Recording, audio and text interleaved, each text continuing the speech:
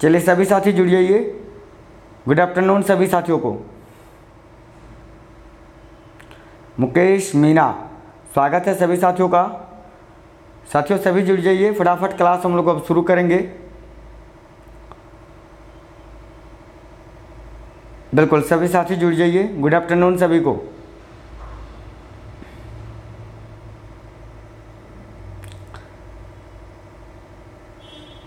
साथियों क्या हुआ, आप लोगों को आवाज़ आ रही है कि नहीं? अभी सभी चेक कर लेना एक बार। डीपी वर्मा जी क्या हो गया, आवाज़ नहीं आ रही है? हेलो छोटी शर्मा जी बता देना एक बार, सभी साथी ठीक है कि नहीं सब कुछ? छोटी शर्मा जी बता देना एक बार। अब आ रही है ना आवाज़? आ रही है ना छोटी जी? शुक्रिया बताने के लिए। साथियों आप लोग मजाक करना बंद करिए, मजाक करना बंद करिए, ठीक है? बिल्कुल। दीपशिका कुमारी जी, डीपी वर्मा जी, आ रहा है ना? चलिए प्रदीप सिंह जी, आप बहुत ही शरारती हो गए हो, ये क्या आदत है? प्रदीप जी बता देना, ऐसा क्यों कर रहे हो आप? 5 का ए, 6 का ए। लखन सिंह जी, बिल्कुल स्वागत है सभी साथियों का। गुड आफ्टरनून सभी को। मुकेश सिंह जी, राहुल कुमार जी, पूजा गहलोत जी। तो साथियों सभी साथी जुड़ जाइए। करंट अफेयर्स का क्लास जैसा कि आप सभी को पता है। ठीक हो शिवरंजन जी, डीपी वर्मा जी, बिल्कुल स्वागत है सभी साथियों का। सभी को गुड आफ्टरनून साथियों। कोई बात नहीं, प्रदीप सिंह जी, शेट्टी जी, शिवरंजन जी, गुड आफ्टरनून सभी को। साथियों सभी थोड़ा सा लेट हो गया है, क्लास टेक्निकल प्रॉब्लम हो जाता है कभी कभी। प्रिया वर्मा जी, प्रदीप सिंह जी, सुभाष जी, सुभाष चौधरी, स्वागत है सभी साथियों का। गुड आफ्टरनून साथियों। 1:30 बजे का समय होता है लेकिन कभी कभी लेट हो जाता है। पिंकी कुमारी जी, प्रदीप सिंह जी, जिया शर्मा जी, गुड आफ्टरनून सभी को। छोटी शर्मा जी, बिल्कुल शुक्रिया सभी साथियों का। रजनी कश्यप, पंकज कुमार, प्रदीप पांडे जी, बिल्कुल शुक्रिया साथियों बताने के लिए। आवाज़ आ रही है ना साथियों? 1:30 बजे का समय जैसा कि आप सभी को पता है। सोहित शर्मा जी, मुकेश सिंह जी की current affairs plus extra dose का क्लास होता है ना? सभी को पता है साथियों। थोड़ा सा प्रॉब्लम हो जाता है और ये प्रॉब्लम जो है 25 तारीख के बाद नहीं होगा। 25 तारीख तक आप लोग थोड़ा सा मैनेज करना। ये जो आवाज़ वाला प्रॉब्लम है ना, वॉइस वाला, ये जल्दी ख़त्म हो जाएगा, ठीक है? बिल्कुल। Mukesh Singh ji, DP Verma ji, R K study and comedy creation. साथियों सभी से रिक्वेस्ट है, वीडियो को सभी शेयर कर दीजिए अपने दोस्तों के साथ और सभी लाइक कर दीजिए। राजेश आरवी जी, विमलेश जी यादव, प्रदीप पांडे जी, बिल्कुल। साथियों चलिए क्लास को शुरू करते हैं। सभी साथी ध्यान देना। पहले हम लोग देखेंगे करंट अफेयर्स के क्वेश्चन, उसके बाद देखेंगे एक्स्ट्रा डोज में प्रीवियस ईयर्स के क्वेश्चन, ठीक है? और आज ज्योग्राफी के क्वेश्चन देखेंगे प्रीवियस ईयर्स के। तो चलिए क्लास को शुरू करते हैं। आशुतोष रंजन जी, दिग्पाल सिंह जी, प्रदीप सिंह जी, चलिए शुक्रिया सभी साथियों का दिल से। सभी साथी ध्यान दीजिए, बिल्कुल। कोमल सैनी जी, देवेंद्र कुमावत जी, लक्ष्मी वर्मा जी, ध्यान दीजिए सभी साथी। पहला क्वेश्चन स्क्रीन पे आ रहा है, देखिए। अब कोई भी बातें नहीं करेगा साथियों, ध्यान दीजिए। मनोज यादव जी, रोहित कुमार जी, संजू जी, सभी से रिक्वेस्ट है सभी वीडियो को लाइक और शेयर कर देना अपने अपने दोस्तों के साथ। देखिए पहला क्वेश्चन साथियों ध्यान देना। भारतीय पर्यटकों की भीड़ को देखते हुए, सभी साथी ध्यान देना, चंगाखा लाखांग मंदिर में शुल्क लगा दी गई है। यह मंदिर कहाँ स्थित है? साथियों बताना इस क्वेश्चन का क्या आंसर आएगा। बड़ा ही प्यारा क्वेश्चन है। चलिए फटाफट सभी साथियों का आंसर आना चाहिए। भारतीय पर्यटकों की भीड़ को देखते हुए चंगाख्या लाखांग मंदिर में शुल्क लगा दी गई है। यह मंदिर कहाँ स्थित है? फटाफट सभी साथी बताएंगे। करंट अफेयर्स का क्वेश्चन है, इसके बाद हम लोग प्रीवियस ईयर्स के क्वेश्चन देखेंगे। पहले इस क्वेश्चन का आंसर सभी साथी बताएंगे क्या आंसर आएगा। ऑप्शन नंबर बी बता रहे हो ना दीपांशु जी? बिल्कुल करेक्ट है ऑप्शन नंबर बी बताने वाले सभी साथियों का ध्यान देना। भूटान, ऑप्शन नंबर बी बिल्कुल करेक्ट है। सभी साथी ध्यान दीजिए। भारतीय पर्यटकों की भीड़ को देखते हुए चांगाख्या लाखांग मंदिर में शुल्क लगा दी गई है और यह मंदिर भूटान में स्थित है। याद रखना ऑप्शन नंबर बी इस क्वेश्चन का करेक्ट है। चलिए नेक्स्ट क्वेश्चन देखिए, क्वेश्चन नंबर 2। साथियों ध्यान देना, 15 जून 2019 को नीति आयोग की 5वीं शासकीय परिषद की बैठक में प्रधानमंत्री ने किस वर्ष तक भारत को $5 ट्रिलियन की अर्थव्यवस्था बनाने का लक्ष्य निर्धारित किया है? साथियों बताना इस क्वेश्चन का क्या आंसर आएगा। चलिए बहुत ही अच्छा क्वेश्चन है, सभी साथी ध्यान दीजिए। 15 जून 2019 को नीति आयोग की 5वीं शासकीय परिषद की बैठक में प्रधानमंत्री ने किस वर्ष तक भारत को $5 ट्रिलियन डॉलर की अर्थव्यवस्था बनाने का लक्ष्य निर्धारित किया है? वर्ष 2024 तक। Very good. Option number B बताने वाले सभी साथियों का करेक्ट है, ध्यान देना, वर्ष 2024 तक। ऑप्शन नंबर बी इस क्वेश्चन का बिल्कुल करेक्ट है, सभी साथी याद रखना, वर्ष 2024 तक, है ना। वेरी गुड साथियों, बहुत ही अच्छा क्वेश्चन है, याद रखना। अगला क्वेश्चन ध्यान दीजिए, क्वेश्चन नंबर 3 साथियों, बताना किस राज्य ने आर.डी. बर्मन की उपलब्धियों को दर्शाने के लिए संग्रहालय बनाने की घोषणा की है? सभी साथी बताइए इस क्वेश्चन का क्या आंसर आएगा। इसके बारे में मैं डिटेल में बताऊंगा, ध्यान दीजिए। किस राज्य ने आर.डी. बर्मन की उपलब्धियों को दर्शाने के लिए संग्रहालय बनाने की घोषणा की है? साथियों बताना इस क्वेश्चन का क्या आंसर आएगा, सभी साथियों का आंसर आना चाहिए। ऑप्शन नंबर ए बताने वाले सभी साथियों का करेक्ट है, बाकी सभी साथी गलत बता रहे हैं। ध्यान दीजिए, मैं इस क्वेश्चन के बारे में आपको डिटेल में बता रहा हूं, ध्यान दीजिए। ऑप्शन नंबर ए आएगा, ठीक है, त्रिपुरा। ध्यान दीजिए, किस राज्य ने आर.डी. बर्मन की उपलब्धियों को दर्शाने के लिए संग्रहालय बनाने की घोषणा की है? त्रिपुरा सरकार ने। देखिए इसके बारे में डिटेल में बता रहा हूं, ध्यान दीजिए।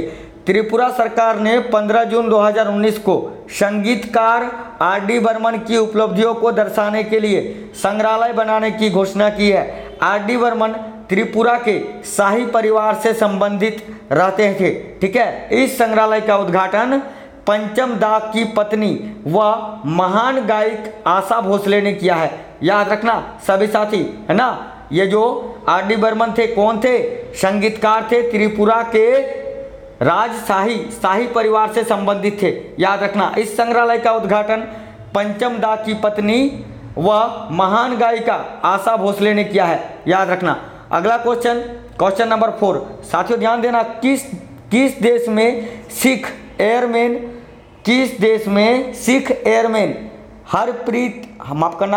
हरप्रीतदर सिंह वजवा ने इतिहास रच दिया है? उन्हें पगड़ी पहने हुए वहां की वायुसेना में सेवा का मौका दिया गया है। आंसर बताना सभी साथी, बड़ा ही प्यारा क्वेश्चन है। चलिए फटाफट सभी साथियों का आंसर आना चाहिए।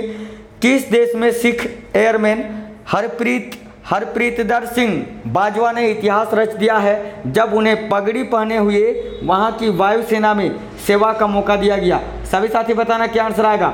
USA। ऑप्शन नंबर बी बता रहे हो ना साथियों, USA, United state of America. बिल्कुल ही करेक्ट है, ऑप्शन नंबर बी आएगा USA। वेरी गुड, काफी साथियों को पता है, बहुत ही अच्छी बात है, वेरी नाइस। बिल्कुल ही करेक्ट है, ऑप्शन नंबर बी USA।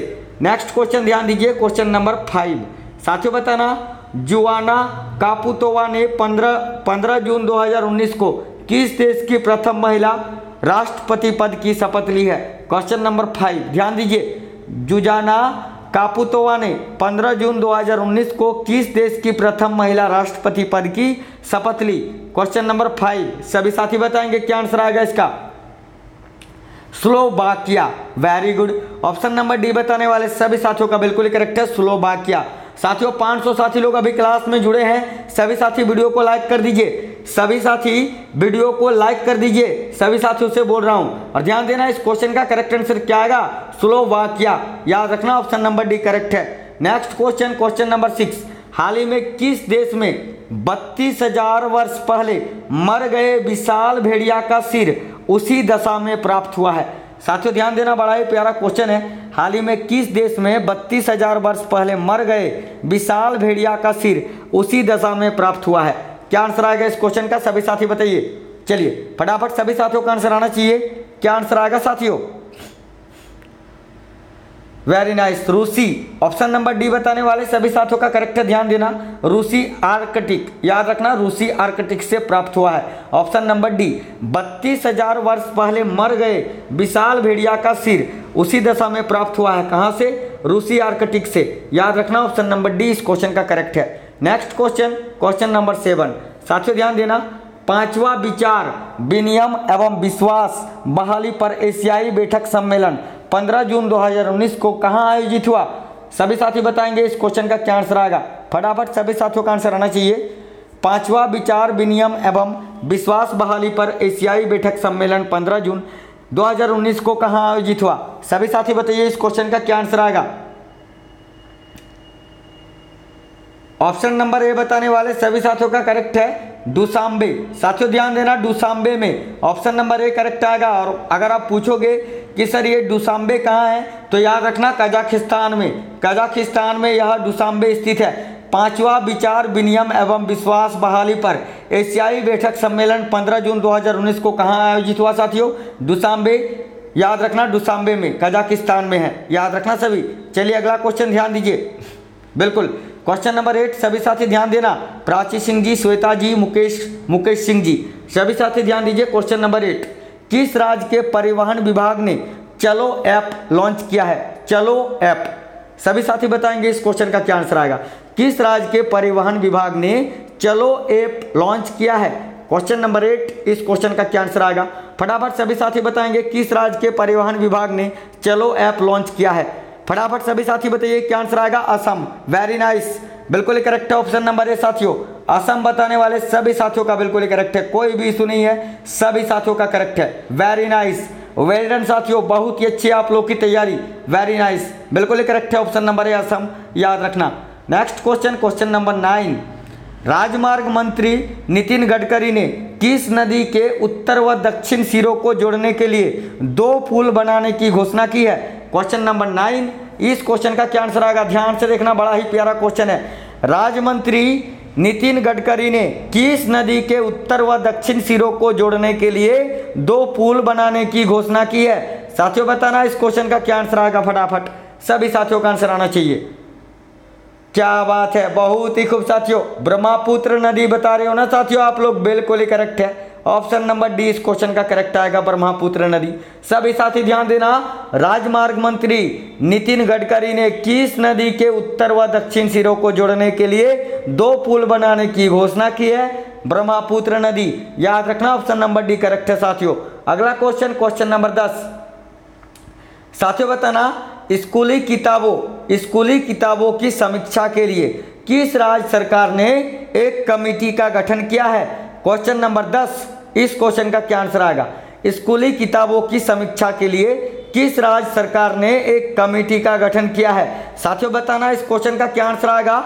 और सभी साथी प्लीज वीडियो को लाइक कर दीजिए एक बार, सभी साथी वीडियो को लाइक कर दीजिए। और साथियों जो साथी लोग चैनल में पहली बार आए हैं वो साथी लोग चैनल को सब्सक्राइब कर लेना, आपका भी नाम स्क्रीन पे आ जाएगा। जो साथी लोग नए हैं वो साथी लोग चैनल को सब्सक्राइब कर लेना।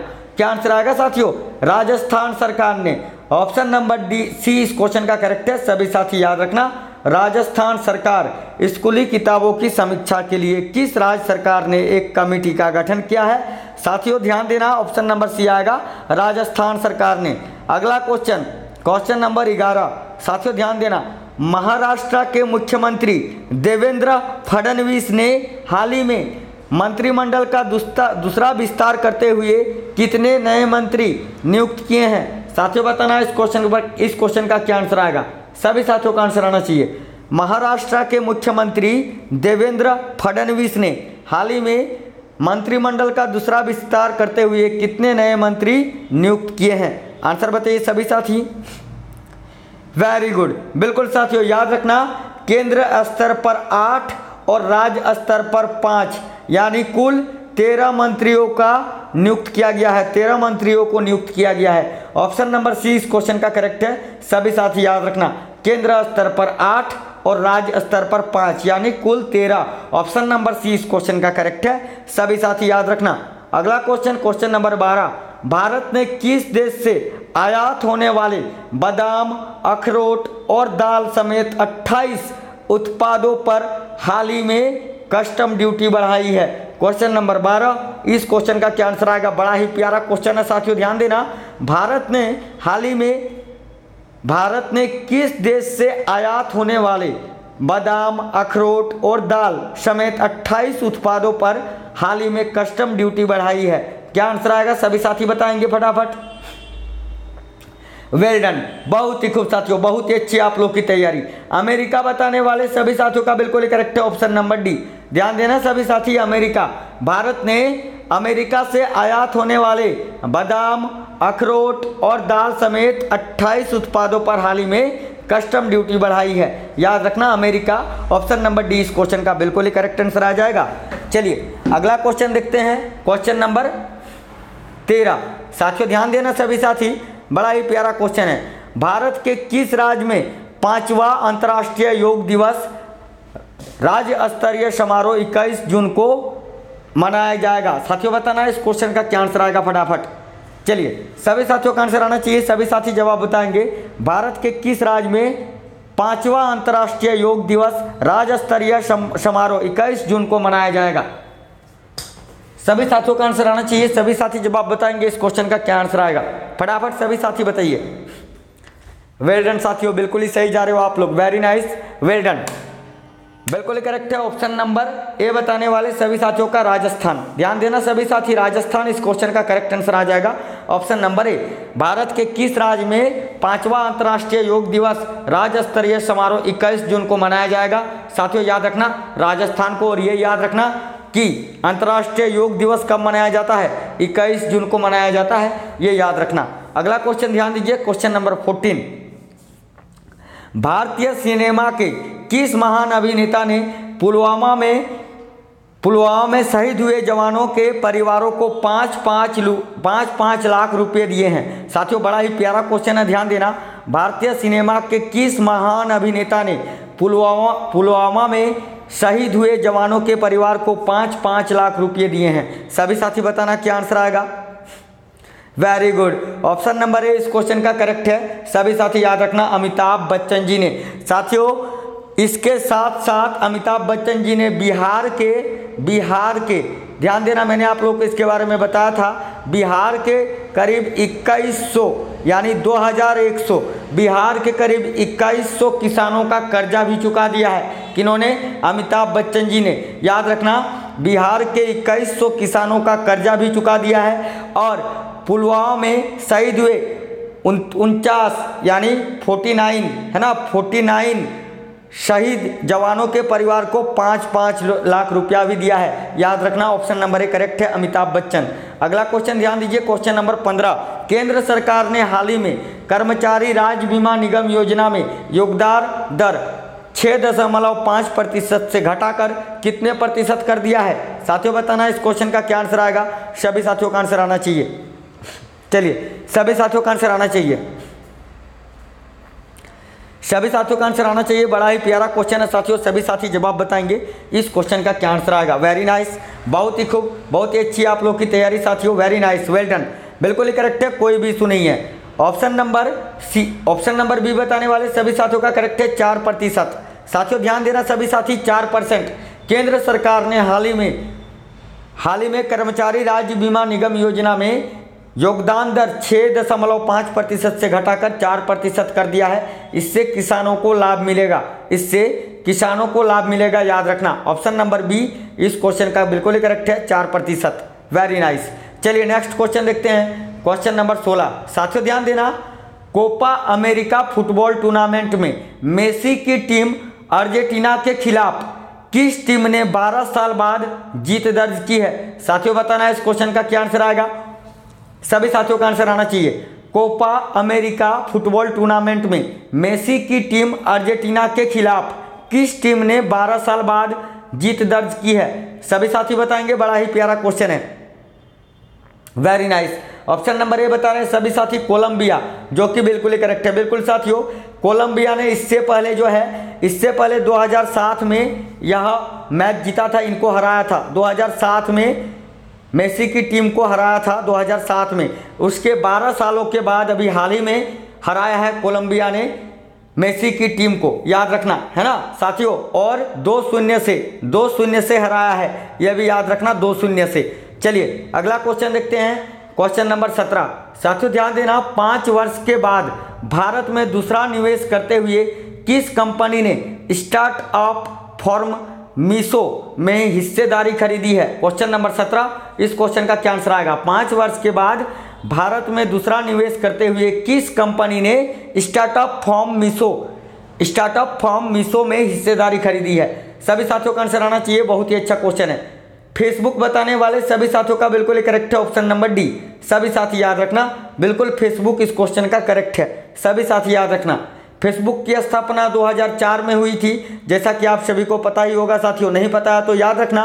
फेसबुक की स्थापना 2004 में मार्क जुकरबर्ग ने की थी और इसका मुख्यालय यूएसए के कैलिफोर्निया में स्थित है ना, बिल्कुल। चलिए अगला क्वेश्चन देखिए, क्वेश्चन नंबर 18। निम्न में से कितने वर्ष तक राज्यसभा सदस्य रहे डॉक्टर मनमोहन सिंह का राज्यसभा के कार्यकाल हाल ही में खत्म हो गया। साथियों, भारत के पूर्व प्रधानमंत्री डॉक्टर मनमोहन सिंह जी का राज्यसभा में कार्यकाल हाल ही में खत्म हो गया है। बताना कितने साल तक वो सदस्य रहे राज्यसभा का। सभी साथियों का आंसर आना चाहिए। बिल्कुल प्रतीक चौधरी जी, करंट जी के ही है, बिल्कुल करंट है। इसके बाद प्रीवियस ईयर के क्वेश्चन भी करवाएंगे आप लोगों को ज्योग्राफी का। ध्यान दीजिए क्या आंसर आएगा, नहीं गलत बता रहे हो। ऑप्शन नंबर डी बताने वाले सभी साथियों का बिल्कुल करेक्ट है, 28 वर्ष। साथियों ध्यान देना, बड़ा ही प्यारा क्वेश्चन है। निम्न में से कितने वर्ष तक राज्यसभा सदस्य रहे भारत के पूर्व प्रधानमंत्री डॉक्टर मनमोहन सिंह का राज्यसभा में कार्यकाल हाल ही में खत्म हो गया 28 वर्ष के बाद। याद रखना ऑप्शन नंबर डी इस क्वेश्चन का करेक्ट है, 28 वर्ष। साथियों सभी साथियों से रिक्वेस्ट है, सभी साथियों से मेरा रिक्वेस्ट है, सभी एक बार वीडियो को लाइक कर दीजिए। देखिए अभी 1050 यानी 1050 साथी लोग वीडियो को देख रहे हैं और वीडियो पे आप लाइक देखिए साथियों, दुख हो रहा है। प्लीज़ सभी वीडियो को लाइक कर दीजिए, सभी साथी वीडियो को लाइक कर दीजिए। और जो साथी लोग चैनल में नए हैं चैनल को सब्सक्राइब करके बेल आइकन को प्रेस कर लेना। साथियों डेली पढ़ाते हैं आप लोगों को, डेली 4 लाइव क्लास चलता है। देखिए question number 19, national geographic society में नेशनल ज्योग्राफिक सोसाइटी ने कौन सी पर्वत चोटी के बालकनी एरिया में मौसम स्टेशन स्थापित किया है। क्वेश्चन नंबर 19, इस क्वेश्चन का क्या आंसर आएगा।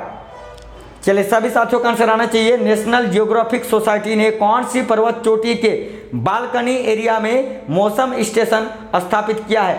फटाफट सभी साथियों का आंसर आना चाहिए। माउंट एवरेस्ट बता रहे हो ना Sandeep Kumar ji. Option number B बताने वाले सभी साथियों का करेक्ट है, निशा कुमारी जी, शैलेंद्र जी। बिल्कुल माउंट एवरेस्ट इस क्वेश्चन का करेक्ट है, ऑप्शन नंबर बी। सभी साथी याद रखना माउंट एवरेस्ट आएगा। नेशनल ज्योग्राफिक सोसाइटी ने कौन सी पर्वत चोटी के बालकनी एरिया में मौसम स्टेशन स्थापित किया है, माउंट एवरेस्ट। याद रखना ऑप्शन नंबर बी इस क्वेश्चन का करेक्ट है। नेक्स्ट क्वेश्चन, क्वेश्चन नंबर 20, 16 जून को वर्ष 2010 में कौन सा देश तंबाकू को माफ करना। साथियों ध्यान देना 2016 के जगह पे 2010 हो गया है, ध्यान दीजिए 2018-19 आएगा यहाँ पे, 2019 के जगह पर माफ़ करना नहीं ठीक है साथियों, ठीक है 2010 ही आएगा, माफ़ी चाहता हूँ। ध्यान दीजिए साथियों, ध्यान देना 16 जून को वर्ष 2010 में कौन सा देश तंबाकू पर प्रतिबंध लगाने वाला पहला देश बन गया था। साथियों बताना क्या आंसर आएगा, 2010 ही आएगा, मैं थोड़ा सा कंफ्यूज था। ध्यान दीजिए 16 जून वर्ष 2010 में कौन सा देश तंबाकू पर प्रतिबंध लगाने वाला पहला देश बन गया था। साथियों बताना क्या आंसर आएगा इस क्वेश्चन का, भूटान। वेरी गुड वर्षा जी। ऑप्शन नंबर सी बताने वाले सभी साथियों का करेक्ट है। साथियों बड़ा ही प्यारा क्वेश्चन है, सभी साथी ध्यान देना, बहुत ही अच्छा क्वेश्चन है ये, ठीक है। भूटान, देखिए 16 जून 2010 को कौन सा देश तंबाकू पर प्रतिबंध लगाने वाला पहला देश बन गया था। साथियों भूटान। ऑप्शन नंबर सी इस क्वेश्चन का करेक्ट आंसर आएगा। सभी साथी याद रखना भूटान है ना, जिन्होंने 16 जून 2010 को प्रतिबंध लगाया था पूरे देश में तंबाकू पर। अगला क्वेश्चन, क्वेश्चन नंबर 11, हाल ही में किस क्रिकेटर को ऑनलाइन फेटेंसी क्रिकेट प्लेटफॉर्म बल्लेबाजी.com ने ब्रांड एम्बेसडर नियुक्त किया है। साथियों बताना इस क्वेश्चन का क्या आंसर आएगा। हाल ही में किस क्रिकेटर को ऑनलाइन फेटेंसी क्रिकेट प्लेटफॉर्म बल्लेबाजी.com ने ब्रांड एम्बेसडर नियुक्त किया है। सभी साथी बताएंगे इस क्वेश्चन का क्या आंसर आएगा फटाफट। चलिए सभी साथियों का आंसर आना चाहिए, बड़ा ही प्यारा क्वेश्चन है, वेरी नाइस। अभी हाल ही में युवराज सिंह जी ने संन्यास ले लिया ना साथियों, बिल्कुल युवराज सिंह जी के संन्यास लेने के बाद इनको अभी हाल ही में ब्रांड एम्बेसडर बनाया गया है। किसका बनाया गया है, फेटेंसी क्रिकेट प्लेटफॉर्म बल्लेबाजी.com का। याद रखना बल्लेबाजी.com का ब्रांड एम्बेसडर बनाया गया है, किनको, युवराज सिंह जी को। ऑप्शन नंबर 20 क्वेश्चन का करेक्ट है। सभी साथी याद रखना जिन्होंने अभी 10 जून को संन्यास ले लिया है। चलिए अगला क्वेश्चन देखते हैं, क्वेश्चन नंबर 22। साथियों ध्यान देना, इसरो ने हाल ही में घोषणा की है कि भारत अंतरिक्ष में किस वर्ष तक अपना स्पेस स्टेशन स्थापित करेगा। क्वेश्चन नंबर 22 इस क्वेश्चन का क्या आंसर आएगा, सभी साथी बताएंगे। बहुत ही अच्छा क्वेश्चन है ये, सभी साथियों का आंसर आना चाहिए। इसरो ने हाल ही में घोषणा की है कि भारत अंतरिक्ष में किस वर्ष तक अपना स्पेस स्टेशन स्थापित करेगा। साथियों बताना क्या आंसर आएगा। बहुत ही अच्छा क्वेश्चन है, सभी साथियों का आंसर आना चाहिए इस क्वेश्चन के लिए। फटाफट सभी साथियों का आंसर आना चाहिए। Very nice. 2030 बताने वाले सभी साथियों का करेक्ट है ऑप्शन नंबर सी। सभी साथी ध्यान देना, 2030 तक इसरो ने हाल ही में घोषणा की है कि भारत अंतरिक्ष में 2030 वर्ष तक अपना स्पेस स्टेशन स्थापित करेगा। याद रखना 2030 तक। इसरो का मुख्यालय बेंगलुरु में स्थित है। इसरो का फुल फॉर्म क्या होता है? Indian space research and organisation. याद रखना। अगला क्वेश्चन ध्यान दीजिए, क्वेश्चन नंबर 23। साथियों बताना, डीआरडीओ ने किस राज्य के तट पर हाइपरसोनिक टेक्नोलॉजी डेमोन्स्ट्रेटर व्हीकल का सफल परीक्षण किया है? Question number 23। इस क्वेश्चन का क्या आंसर आएगा? चलिए सभी साथियों का आंसर आना चाहिए। बहुत ही अच्छा क्वेश्चन है ये। सभी साथी बताएंगे क्या आंसर आएगा इस क्वेश्चन का। सभी साथी बताइए। Very nice. उड़ीसा के तट पर। उड़ीसा बताने वाले सभी साथियों का करेक्ट है। मैं थोड़ा सा पानी पी लेता हूं साथियों। बिल्कुल ध्यान देना सभी साथी, उड़ीसा के तट, ऑप्शन नंबर बी इस क्वेश्चन का बिल्कुल ही करेक्ट है। याद रखना सभी, बहुत ही अच्छा क्वेश्चन है। डीआरडीओ ने किस राज्य के तट पर हाइपरसोनिक टेक्नोलॉजी डेमोन्स्ट्रेटर व्हीकल का सफल परीक्षण किया है? उड़ीसा के तट पर। याद रखना। अगला क्वेश्चन, क्वेश्चन नंबर 24। इसके बाद हम लोग देखेंगे प्रीवियस ईयर्स के क्वेश्चन। देखिए क्वेश्चन नंबर 24। विश्व कप के इतिहास में ऑस्ट्रेलियाई कप्तान के तौर पर वर्ल्ड कप में सबसे ज्यादा रन बनाने वाले खिलाड़ी बन गया है कौन? सभी साथी बताना। विश्व कप के इतिहास में कौन ऑस्ट्रेलियाई कप्तान के तौर पर वर्ल्ड कप में सबसे ज्यादा रन बनाने वाले खिलाड़ी बन गए हैं? सभी साथियों का आंसर आना चाहिए। फटाफट सभी साथी बताएंगे। वेरी नाइस साथियों, वेरी नाइस। एरोन फिंच बताने वाले सभी साथियों का करेक्ट है ऑप्शन नंबर सी। साथियों ध्यान देना, एरोन फिंच ने कप्तानी करते हुए वर्ल्ड कप के मैच में 82 रन बनाया है। कितना? 82 रन, 82 रन, जो आज तक किसी भी ऑस्ट्रेलियाई कप्तान ने नहीं बनाया था इतना रन। ठीक है, किसी भी ऑस्ट्रेलियाई कप्तान ने इतना रन नहीं बनाया था वर्ल्ड कप के मैच में। इन्होंने किनका रिकॉर्ड तोड़ा है साथियों? रिकी पॉन्टिंग का, जो ऑस्ट्रेलिया के पूर्व कप्तान थे। रिकी पॉन्टिंग का रिकॉर्ड तोड़ा है एरोन फिंच ने। याद रखना, 82 रन बना के, जो सबसे ज्यादा है। क्या बात है यार, 82 रन। अपना विराट तो हर एक मैच में लगा दे 82। चलिए कोई बात नहीं। अगला क्वेश्चन ध्यान दीजिए साथियों। क्वेश्चन नंबर अब देखेंगे एक्स्ट्रा डोज। साथियों एक्स्ट्रा डोज का क्वेश्चन अब आएगा। सभी साथियों से रिक्वेस्ट है कि प्लीज वीडियो को सभी साथी एक बार लाइक कर दीजिए। सभी साथी वीडियो को लाइक कर दीजिए, शेयर कर दीजिए और चैनल को जरूर सब्सक्राइब कर लेना जो साथी लोग नए हैं। अब जो है एक्स्ट्रा डोज में हम लोग प्रीवियस ईयर्स के क्वेश्चन देखेंगे। सभी साथियों से रिक्वेस्ट है, वीडियो को सभी साथी एक बार लाइक कर दीजिए साथियों। ठीक है, बफरिंग नहीं होगा साथियों, बफरिंग का प्रॉब्लम नहीं होगा। सभी साथी वीडियो को लाइक कर दीजिए। पिछले सालों में जो क्वेश्चन रेलवे के द्वारा पूछा गया है, प्रीवियस ईयर्स के क्वेश्चन हम लोग देखेंगे। पिछले सालों के क्वेश्चन ज्योग्राफी के। ठीक है, बिल्कुल साथियों, सभी वीडियो को लाइक और शेयर कर दीजिए अपने अपने दोस्तों के साथ। चलिए ध्यान देना सभी साथी। प्रदीप सिंह जी कल तो बिल्कुल ध्यान दीजिए सभी साथी। क्वेश्चन नंबर 25 ध्यान दीजिए सभी साथी। बड़ा ही प्यारा क्वेश्चन है। निम्नलिखित में से कौन सी नदी अरब सागर में गिरती है? साथियों बताना क्या आंसर आएगा। गोपी किशन जी छोड़ दीजिए, कोई इशू नहीं है साथियों। सभी वीडियो को लाइक कर देना प्लीज, सभी से मेरा रिक्वेस्ट है। साथियों बताना इस क्वेश्चन का क्या आंसर आएगा। डीके सिंह, आलोक ideal study. Very nice. Option number C माही नदी इस क्वेश्चन का करेक्ट है। सभी साथी याद रखना, निम्नलिखित में से कौन सी नदी अरब सागर में गिरती है? साथियों याद रखना माही नदी। ऑप्शन नंबर सी इस क्वेश्चन का करेक्ट है। सभी याद रखना, बिल्कुल ही करेक्ट है, कोई भी इशू नहीं है। माही नदी इस क्वेश्चन का करेक्ट है, ऑप्शन नंबर सी सभी साथियों का। वेरी नाइस, वेल डन साथियों। देखिए अगला क्वेश्चन, कौन सा द्वीप इंडोनेशिया का हृदय स्थल कहलाता है? साथियों बताना इस क्वेश्चन का क्या आंसर आएगा।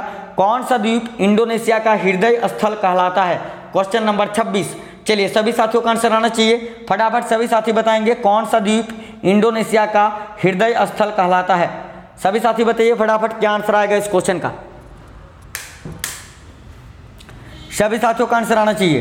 क्या आंसर आएगा इसका? नहीं, ऑप्शन नंबर डी बता रहे हो ना सुजीत कुमार जी, बिल्कुल ही करेक्ट है। ऑप्शन नंबर डी बताने वाले सभी साथियों का करेक्ट है। ध्यान देना, कौन सा द्वीप इंडोनेशिया का हृदय स्थल कहलाता है साथियों? जावा द्वीप। याद रखना ऑप्शन नंबर डी इस क्वेश्चन का करेक्ट है, जावा। सभी साथी याद रखना, बड़ा ही प्यारा क्वेश्चन है और हमेशा पूछे जाने वाला क्वेश्चन। कौन सा द्वीप इंडोनेशिया का हृदय स्थल कहलाता है? सभी साथी याद रखना, जावा। अगला क्वेश्चन, क्वेश्चन नंबर 27। साथियों बताना निम्नलिखित में से कौन निम्नलिखित में से एक खरीफ फसल है? आपको बताना है निम्नलिखित में से कौन सा एक खरीफ फसल है। चलिए बताइए सभी साथी, क्वेश्चन नंबर 27 सभी साथियों के स्क्रीन पे है। सभी साथियों का आंसर आना चाहिए इस क्वेश्चन के लिए, निम्नलिखित में से कौन सी एक खरीफ फसल है?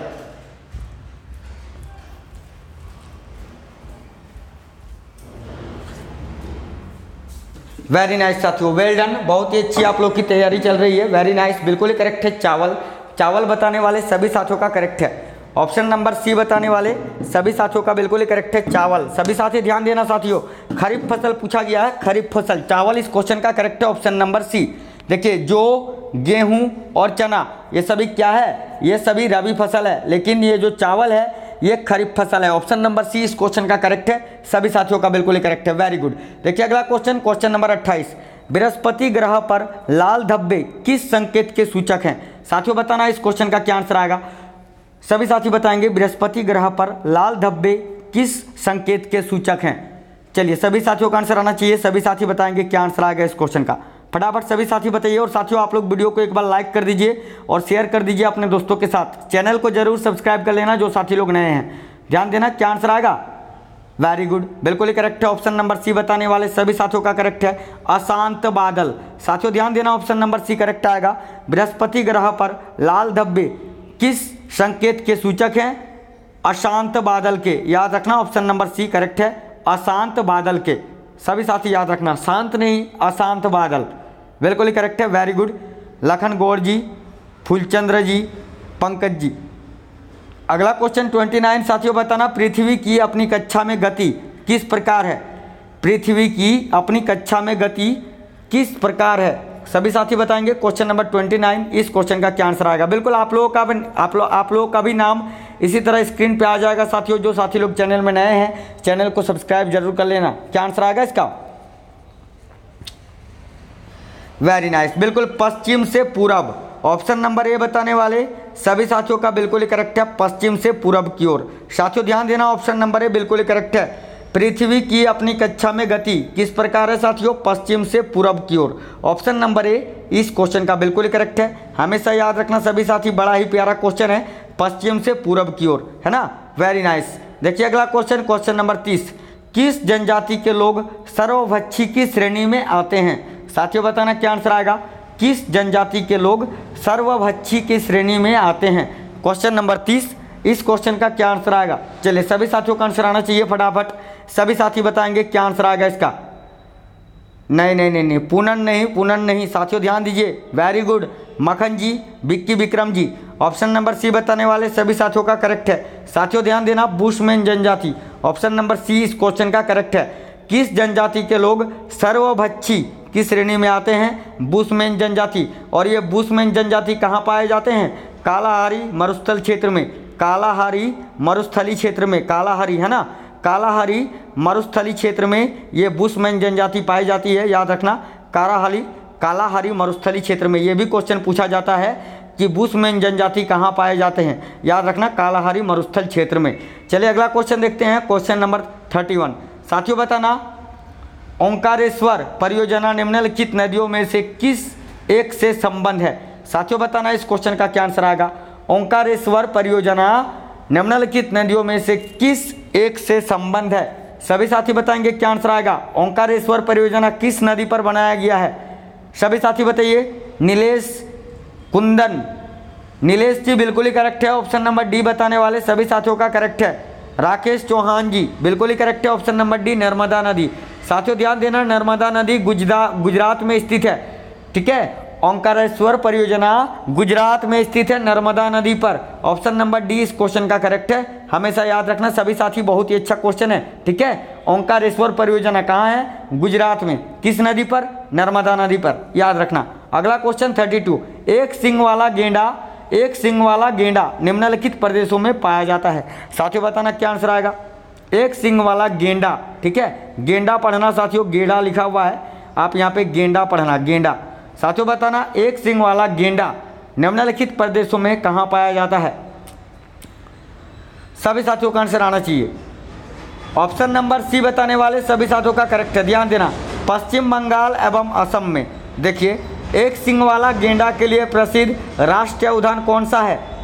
काजीरंगा राष्ट्रीय उद्यान, है ना। काजीरंगा राष्ट्रीय उद्यान आपने पढ़ा है, जो असम में स्थित है, एक सींग वाला गेंडा के लिए विख्यात है। साथियों याद रखना, असम और पश्चिम बंगाल में एक सींग वाला गेंडा पाया जाता है। कहाँ? पश्चिम बंगाल और असम में। ऑप्शन नंबर सी इस क्वेश्चन का करेक्ट है, सभी साथी याद रखना। चलिए अगला क्वेश्चन देखिए, क्वेश्चन नंबर 33।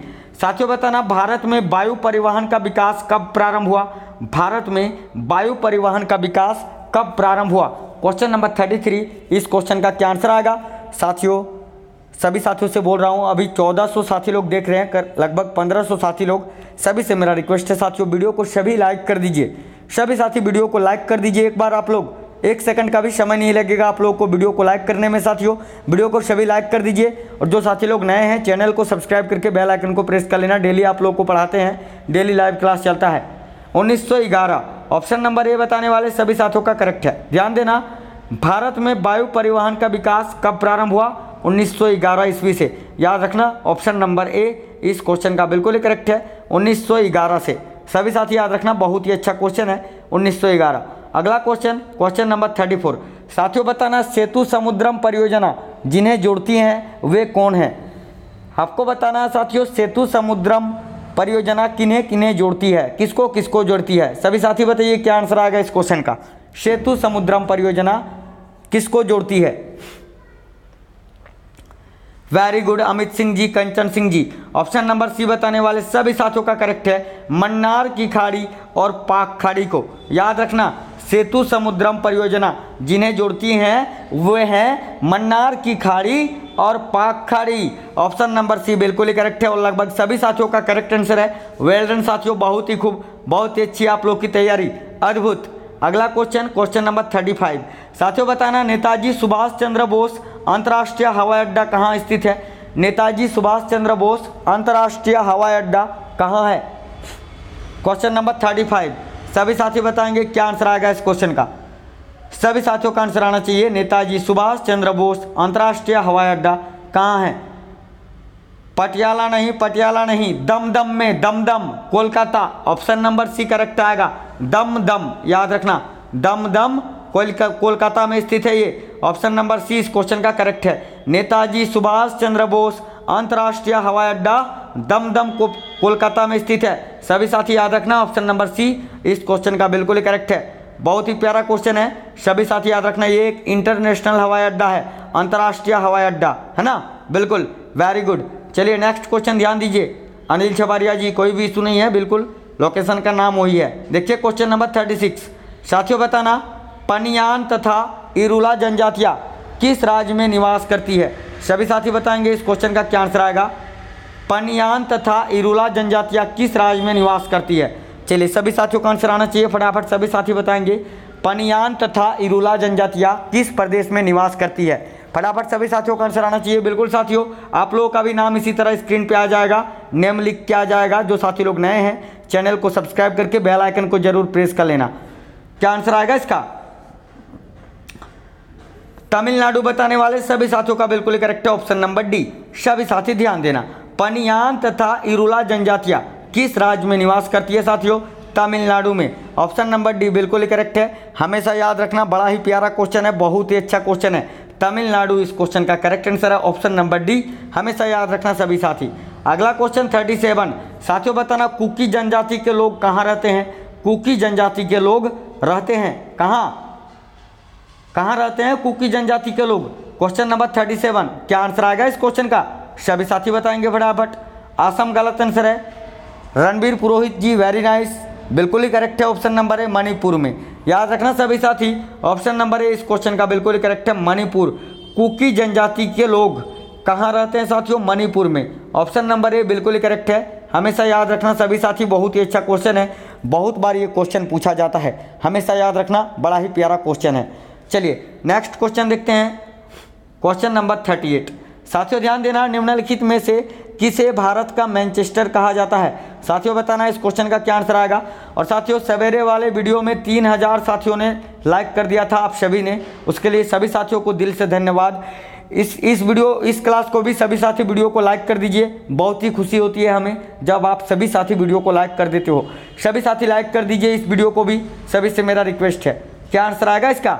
भारत का मैनचेस्टर, वेरी नाइस, बिल्कुल ही करेक्ट है। अहमदाबाद, ऑप्शन नंबर बी बता रहे हो ना आप लोग साथियों, बिल्कुल ही करेक्ट है, याद रखना। निम्नलिखित में से किसे भारत का मैनचेस्टर कहा जाता है? अहमदाबाद। बड़ा ही सिंपल सा क्वेश्चन है, इस क्वेश्चन का गलत आंसर नहीं आना चाहिए था, लेकिन आप लोग सी और डी बता रहे थे, बहुत सारे साथी गलत है, याद रखना Ahmedabad, option number B correct है, याद रखना सभी। अगला क्वेश्चन नंबर 39 साथियों बताना, निम्न नदियों में से कौन सा कर्क रेखा के निकटतम है? सभी साथी बताएंगे क्या आंसर आएगा। देखिए भारत के कुल 8 राज्यों से होकर कर्क रेखा गुजरती है, और इसके लिए एक ट्रिक भी मैंने बताया है कि मित्र पर गमछा झार, है ना साथियों। तो बताना क्या आंसर आएगा इस क्वेश्चन का? बिल्कुल कोलकाता आएगा, वेरी नाइस, क्योंकि पश्चिम बंगाल से होकर कर्क रेखा गुजरती है, तो ऑप्शन नंबर डी आएगा कोलकाता, याद रखना सभी साथी, है ना। निम्न नदियों में से कौन सा कर्क रेखा के निकटतम स्थित है साथियों?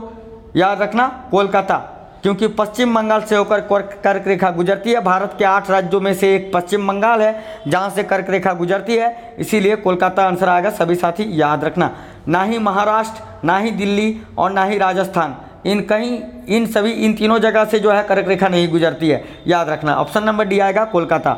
अगला क्वेश्चन ध्यान दीजिए, माफ करना, ऑप्शन नंबर सी आएगा ना Kolkata, option number D Kolkata आएगा, याद रखना ऑप्शन नंबर डी आएगा कोलकाता। चलिए अगला क्वेश्चन देखते हैं, क्वेश्चन नंबर 40 साथियों ध्यान देना, न्यूनतम जनसंख्या वाला महाद्वीप कौन सा है? साथियों बताना न्यूनतम जनसंख्या वाला महाद्वीप कौन सा है? क्वेश्चन नंबर 40, इस क्वेश्चन का क्या आंसर आएगा? सभी साथियों का आंसर आना चाहिए फटाफट, सभी साथियों का आंसर आना चाहिए। चलिए फटाफट सभी साथियों का आंसर आना चाहिए, सभी साथियों का आंसर फटाफट आना चाहिए इस क्वेश्चन के लिए। न्यूनतम जनसंख्या वाला महाद्वीप कौन सा है?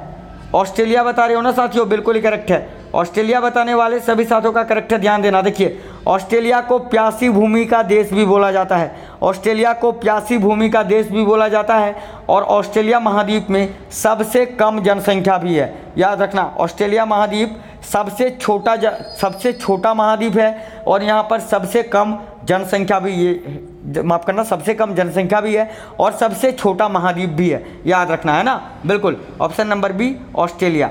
नेक्स्ट क्वेश्चन ध्यान दीजिए सभी साथी, क्वेश्चन नंबर 41 साथियों बताना, एशिया का सबसे बड़ा लौह इस्पात उत्पादक देश कौन सा है? एशिया का सबसे बड़ा लौह इस्पात उत्पादक देश कौन सा है? क्वेश्चन नंबर 41, इस क्वेश्चन का क्या आंसर आएगा? सभी साथियों का आंसर आना चाहिए, फटाफट सभी साथी बताएंगे। गलत बता रहे हो यार, ऑस्ट्रेलिया आएगा, यूरोप कहाँ से आएगा सबसे छोटा? ध्यान दीजिए क्वेश्चन नंबर 41 साथियों बताना, एशिया का सबसे बड़ा लौह इस्पात उत्पादक देश कौन सा है? सभी साथियों का आंसर आना चाहिए फटाफट। चीन, वेरी नाइस, चाइना बताने वाले सभी साथियों का करेक्ट है, ध्यान देना सभी साथी, बिल्कुल चाइना आएगा, ऑप्शन नंबर सी। एशिया का सबसे बड़ा लौह इस्पात उत्पादक देश कौन सा है? चीन, याद रखना सभी, बिल्कुल ही करेक्ट है, ऑप्शन नंबर सी साथियों, वेरी नाइस। अगला क्वेश्चन ध्यान दीजिए साथियों, निम्नलिखित में से कौन सा देश तांबे का मुख्य निर्यातक है? साथियों बताना इनमें से कौन सा देश है जो तांबे का मुख्य निर्यातक है? कोई इशू नहीं है रेखा सिंह जी, सबसे छोटा महाद्वीप ऑस्ट्रेलिया है, यूरोप नहीं। आप लोगों ने नहीं पढ़ा है कि सबसे छोटा महाद्वीप ऑस्ट्रेलिया, सबसे बड़ा एशिया, सबसे छोटा ऑस्ट्रेलिया? नहीं पढ़ा है? बता देना एक बार, पढ़ा है कि नहीं? मेरे क्लास को छोड़ दीजिए, आप लोग बुक्स में भी पढ़े हो ना कि सबसे छोटा महाद्वीप ऑस्ट्रेलिया, पढ़े हो कि नहीं साथियों? बता देना एक बार, मेरा क्लास छोड़ दीजिए, मैंने सोचो कि मैंने नहीं बताया है, बताना पढ़ा है कि नहीं आपने। और क्या आंसर आ गया इस क्वेश्चन का, सभी साथी बताइए। जाम्बिया बताने वाले सभी साथियों का करेक्ट है ऑप्शन नंबर सी, जाम्बिया, याद रखना ऑप्शन नंबर सी इस क्वेश्चन का करेक्ट है, बिल्कुल। अनिल कुमार जी ध्यान दीजिए सभी, निम्नलिखित में से कौन सा देश तांबे का मुख्य निर्यातक है, यानी निर्यात करता है सबसे ज़्यादा? याद रखना जाम्बिया, ऑप्शन नंबर सी इस क्वेश्चन का करेक्ट है। लखन सिंह जी, राम शिरोमणि जी, Sanjeev Kumar ji, option number C आएगा जाम्बिया, बिल्कुल ही करेक्ट है, याद रखना सभी, ऑप्शन नंबर सी करेक्ट है। वेरी नाइस साथियों, बहुत ही खूब, लाला राम जी, मुंचन जी, सभी साथियों का करेक्ट है। अगला क्वेश्चन ध्यान दीजिए 43, ऑस्ट्रेलिया में स्थित कालगुर्जी किसके लिए प्रसिद्ध है? सभी साथी बताना इस क्वेश्चन का क्या आंसर आएगा। ऑस्ट्रेलिया में स्थित काल गुर्जी किसके लिए विख्यात है? क्वेश्चन नंबर 43, इस क्वेश्चन का क्या आंसर आएगा? अर्चना कुमारी, अखिलेश कुमार, अनूप कुमार। क्या बात है, बहुत ही खूब, बहुत ही अच्छी आप लोग की तैयारी, अद्भुत साथियों, बिल्कुल ही करेक्ट है ऑप्शन नंबर ए। याद रखना स्वर्ण उत्पादन के लिए, है ना, स्वर्ण उत्पादन के लिए याद रखना। ऑस्ट्रेलिया में स्थित काल गुर्जी, माफ करना काल गुरली किसके लिए विख्यात है साथियों? स्वर्ण उत्पादन के लिए। याद रखना सभी साथी, ऑप्शन नंबर ए इस क्वेश्चन का करेक्ट है, स्वर्ण उत्पादन के लिए। अगला क्वेश्चन, क्वेश्चन नंबर 44 साथियों, बताना मानचित्र पर दूरियों को मापने के लिए किस यंत्र का प्रयोग किया जाता है? मानचित्र पर दूरियों को मापने के लिए किस यंत्र का प्रयोग किया जाता है? क्वेश्चन नंबर 44, इस क्वेश्चन का क्या आंसर आएगा? फटाफट सभी साथी बताइए। और साथियों आप लोग सभी साथी एक बार वीडियो को लाइक कर दीजिए। सभी साथी जिन्होंने वीडियो को अभी तक लाइक नहीं किया है, सभी साथी एक बार वीडियो को लाइक कर दीजिए। साथियों आप लोग सभी साथी वीडियो को लाइक कर दीजिए, सभी से बोल रहा हूँ, पूरे 1700 साथियों से सभी से बोल रहा हूँ, वीडियो को लाइक कर दीजिए। और साथियों चैनल को जरूर सब्सक्राइब कर लेना, वीडियो के नीचे लाल रंग में सब्सक्राइब लिखा हुआ है ना, उसको प्रेस करके और बेल आइकन को भी ऑन कर लेना, इससे आपको हर एक क्लास का नोटिफिकेशन मिलता रहेगा। क्या आंसर आएगा इसका? ऑपिसोमीटर। Very nice, option number C बता रहे हो ना आप लोग, बिल्कुल ही करेक्ट है। ध्यान देना सभी साथी, मानचित्र पर दूरियों को मापने के लिए किस यंत्र का प्रयोग किया जाता है? ऑपिसोमीटर का। किसका? ऑपिसोमीटर। याद रखना ऑप्शन नंबर सी इस क्वेश्चन का बिल्कुल ही करेक्ट है, ऑपिसोमीटर। चलिए अगला क्वेश्चन ध्यान दीजिए साथियों, क्वेश्चन नंबर 45 साथियों, बताना वायु में आपेक्षिक आर्द्रता मापन हेतु प्रयुक्त उपकरण कौन सा है? वायु में आपेक्षिक आर्द्रता मापने वाला उपकरण कौन सा है? सभी साथी बताइए क्या आंसर आएगा इस क्वेश्चन का? सभी साथी बताएंगे क्या आंसर आएगा? सभी साथियों का आंसर आना चाहिए, फटाफट सभी साथी बताइए क्या आंसर आएगा साथियों? हाइग्रोग्राफ। Very nice, option number A बताने वाले सभी साथियों का बिल्कुल करेक्ट है। चाहे आप हाइग्रोग्राफ बोल लो या हाइग्रोमीटर बोल लो, बात एक ही है। याद रखना वायु में आपेक्षिक आर्द्रता मापने वाला उपकरण हाइग्रोग्राफ या हाइग्रोमीटर। याद रखना ऑप्शन नंबर ए करेक्ट है। अगला क्वेश्चन 46, किस प्राकृतिक प्रदेश को आलस्य का प्रदेश कहा जाता है? साथियों बताना आलसी प्रदेश यानी आलस्य का प्रदेश कहा जाता है किस प्राकृतिक प्रदेश को? क्वेश्चन नंबर 46, इस क्वेश्चन का क्या आंसर आएगा? चलिए सभी साथियों का आंसर आना चाहिए, फटाफट सभी साथी बताएंगे किस प्राकृतिक प्रदेश को आलस्य का प्रदेश कहा जाता है? विषुवतीय प्रदेश। ऑप्शन नंबर ए बताने वाले सभी साथियों का बिल्कुल करेक्ट है, और सभी साथियों का बिल्कुल करेक्ट है साथियों, वेल डन, बहुत ही खूब। ऑप्शन नंबर ए करेक्ट आएगा, मिनी मोरिया जी गलत है, बी नहीं आएगा। ध्यान दीजिए, गुलशन जी, सुनील जी सभी गलत बता रहे हैं। ऑप्शन नंबर ए आएगा विषुवतीय प्रदेश। याद रखना जिसको आलसी प्रदेश बोला जाता है, आलस्य का प्रदेश। बिल्कुल, छोटी शर्मा जी, रंजन जी, ऋषिकेश कुमार जी, चिंकी सिंघानिया जी, ऑप्शन नंबर ए बता रहे हो ना आप लोग। प्रदीप सिंह जी, विषुवतीय प्रदेश बिल्कुल ही करेक्ट है। अंशु कुमारी जी, अजीत जी, नवीन कुमार जी, सबका करेक्ट ऑप्शन नंबर ए विषुवतीय प्रदेश। याद रखना। अगला क्वेश्चन 47 साथियों ध्यान देना, मोसेटा का पठार निम्न में से किस देश में स्थित है? मेसेटा का पठार निम्न में से किस देश में स्थित है? और याद रखना ये मेसेटा का पठार किस देश में स्थित है? मैक्सिको नहीं, स्पेन तथा पुर्तगाल में। ऑप्शन नंबर 20 क्वेश्चन का करेक्ट है। याद रखना सभी साथी, याद रखना मेसेटा पठार निम्न में से किस देश में स्थित है? स्पेन तथा पुर्तगाल में। ऑप्शन नंबर बी इस क्वेश्चन का करेक्ट है। सभी याद रखना, बहुत ही अच्छा क्वेश्चन है। जगदीश कुमार जी, राम शिरोमणि जी, सभी साथियों का करेक्ट है ऑप्शन नंबर बी, स्पेन तथा पुर्तगाल। याद रखना सभी, बड़ा ही प्यारा क्वेश्चन है। अगला क्वेश्चन, क्वेश्चन नंबर 48 साथियों बताना, टाइफून नामक चक्रवात से कौन सा क्षेत्र प्रभावित होता है? टाइफून नामक चक्रवात से कौन सा क्षेत्र प्रभावित होता है? साथियों टोटल 50 क्वेश्चन है, यानी और 2 क्वेश्चन हम लोग देखेंगे क्लास में। सभी से रिक्वेस्ट है, जिन्होंने वीडियो को लाइक नहीं किया सभी साथी लाइक कर दीजिए। व्हाट्सएप वीडियो स्टेटस एंड यार क्या नाम आप लोग रखते हो, लेने में भी कठिनाई होती है। क्या आंसर आएगा इसका? चीन सागर। Very nice, option number C बता रहे हो ना साथियों, चीन सागर बिल्कुल ही करेक्ट है। ध्यान देना सभी साथी, इस क्वेश्चन का करेक्ट आंसर आ जाएगा ऑप्शन नंबर सी, चीन सागर। टाइफून नामक चक्रवात से कौन सा क्षेत्र प्रभावित होता है? चीन सागर के आसपास वाला क्षेत्र। ऑप्शन नंबर सी करेक्ट है, याद रखना चीन सागर। देखिए अगला क्वेश्चन 49, निम्नलिखित में से किस महाद्वीप को मानव का घर बोला जाता है? साथियों बताना, निम्नलिखित में से किस महाद्वीप को मानव घर कहा जाता है? क्वेश्चन नंबर 49, इस क्वेश्चन का क्या आंसर आएगा? निम्नलिखित में से किस महाद्वीप को मानव घर बोला जाता है?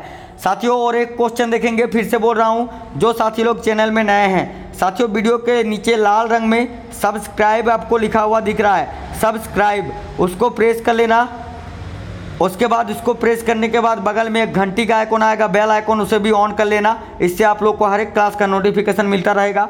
डेली 4 क्लास चलता है, सवेरे 10:30 बजे, दोपहर में 1:30 बजे से, शाम में 6 बजे से और रात में 9 बजे से। ये चारों क्लास का टाइमिंग है। ध्यान देना सभी साथी, यूरोप इस क्वेश्चन का करेक्ट आंसर आ जाएगा, ऑप्शन नंबर सी। निम्नलिखित में से किस महाद्वीप को मानव घर कहा जाता है? यूरोप को। याद रखना सभी साथी, ऑप्शन नंबर सी इस क्वेश्चन का करेक्ट है, यूरोप को। Very good, option number C बिल्कुल करेक्ट है, याद करके रख लेना, बहुत ही अच्छा क्वेश्चन है। नेक्स्ट क्वेश्चन ध्यान दीजिए, क्वेश्चन नंबर 50। सभी साथी ध्यान दीजिए, इसके बाद अगला क्लास आप लोगों का कब लगेगा? साथियों शाम में 6 बजे अगला क्लास लगेगा। जैसा कि सभी नए साथियों को पता, पुराने साथियों को पता है, जो भी नए साथी लोग हैं चैनल को सब्सक्राइब करके बेल आइकन को प्रेस कर लेना। साथियों बताना इस क्वेश्चन का क्या आंसर आएगा, फटाफट सभी साथियों का आंसर आना चाहिए। डियागो गार्सिया द्वीप किस महासागर में स्थित है? डियागो गार्सिया द्वीप किस महासागर में स्थित है? फटाफट चलिए सभी साथियों का आंसर आना चाहिए। हिंद महासागर बताने वाले सभी साथियों का बिल्कुल करेक्ट, ऑप्शन नंबर डी। साथियों डेली 4 लाइव क्लास चलता है, सभी साथियों से बता दूं जो साथी लोग नए हैं, इसीलिए आपको बोल रहा हूं, वीडियो के नीचे लाल रंग में आपको सब्सक्राइब लिखा हुआ दिख रहा है, उसको प्रेस कर लेना सभी साथियों। चैनल को भी और बेल आइकन को भी प्रेस कर लेना। इससे आप लोग को क्या होगा साथियों, हर एक क्लास का नोटिफिकेशन मिलेगा सही टाइम पे, ठीक है। हिंद महासागर इस क्वेश्चन का करेक्ट है, ऑप्शन नंबर डी। अगला क्लास शाम में 6 बजे है, सभी साथियों को आना है अगले क्लास में शाम में 6 बजे, और फिर 6 बजे के बाद अगला क्लास रात में 9 बजे होगा। 2 क्लास अभी होगा, सभी को आना है। मनीषा चौहान जी, मुकेश जी, भवेश मिश्रा जी, शुक्रिया सभी साथियों का। साथियों सभी वीडियो को लाइक कर देना, सभी साथी वीडियो को लाइक कर देना, शेयर कर देना और चैनल को सब्सक्राइब कर लेना जो साथी नए हैं। आशुतोष रंजन जी, सभी साथी वीडियो को लाइक कर देना। अगला क्लास 6 बजे है, सभी को आना है। संदीप कुमार जी, प्रदीप सिंह जी, गौरव कुमार जी, बिल्कुल जो भी नए हैं साथियों चैनल को जरूर सब्सक्राइब कर लेना, इससे आप लोगों को हर एक क्लास के बारे में जानकारी मिलता रहेगा। बिल्कुल मोहन कुमार सिंह जी, रुपया नहीं चाहिए मुझे, शुक्रिया, आप लोग का प्यार ही काफ़ी है, जो बहुत प्यार मिलता है आप लोगों से। वीडियो को लाइक कर देते हो, मुझे प्यार मिल जाता है, और कुछ भी नहीं चाहिए साथियों। मुकेश अंबानी, बाप रे, मुकेश अंबानी जी भी कमेंट कर रहे हैं, वेरी गुड मुकेश अंबानी जी। अंशुल कुमार जी, मनीष जी, अखिलेश कुमार जी, सभी साथियों का शुक्रिया। सभी साथियों को आना है शाम में 6 बजे साथियों। सचिन जी, अमित सिंह जी, सहदेव सिंह जी, सभी से मिलते हैं शाम में 6 बजे साथियों। सभी वीडियो को लाइक कर देना, शेयर कर देना, चैनल को जरूर सब्सक्राइब कर लेना।